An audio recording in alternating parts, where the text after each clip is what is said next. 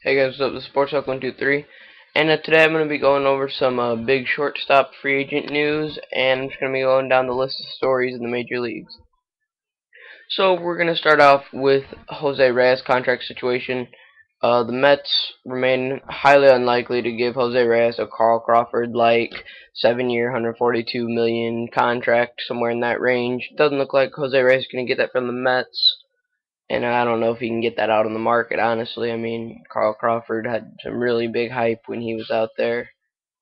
But you never know. Jose Reyes being a shortstop at the high caliber he can play when he's at his best and healthy. You never know.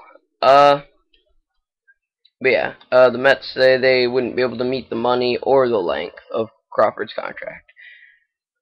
They're looking more at a 5 or 6 year deal, and for nowhere near $142 million. Reyes, he definitely has a substantial case for a big free agent contract. He could return to New York, but like I said, he's gonna have to agree to a 5 or 6 year deal. Or the Mets could possibly change their current position, but it doesn't look like that's gonna happen. They held on to him at the trade deadline, but they say nothing has changed. Just because they held on to him doesn't mean they're gonna meet his offer, meet his asking price, or whatever. They're staying right where they were, and he's either gonna take their deal or he's gonna be gone.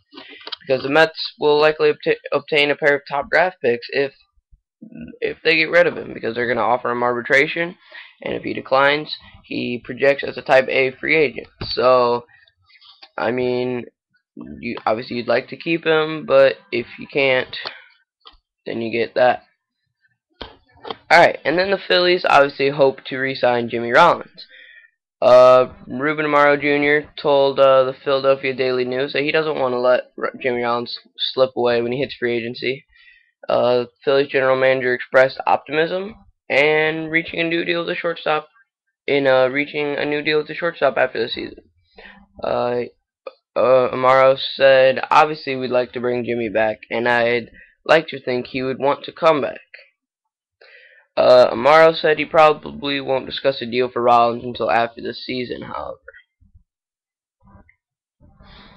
The Phillies are up against a luxury tax, and we'll also see Ryan Madson hit the free agency this summer. Cole Hamels is an extension candidate, which means Amaro faces major decisions regarding key members of his team in the near future. Now, yes, Jimmy Rollins is 32 years old, but switch hitting shortstop, can play at MVP caliber level. I do think Jimmy Rollins could maybe deserve something in the 3-year, $30 million range, and I think most teams in the majors would give him that. I think that's about where he needs to be. He's 32, projects as a Type A free agent, so again, if the Phillies offer him arbitration and he declines and signs elsewhere, they'll receive 2 top draft picks. So that's just a little news on the 2 top free agents. I think that's going to be all for this video. So that's just 2 free agents who are key members of their team and have been with their team for a while.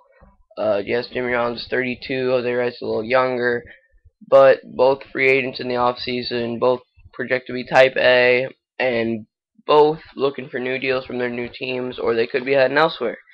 And if they both go somewhere else, that could definitely shake up the major leagues, because they're both definitely impact players and definitely impact the game from shortstop.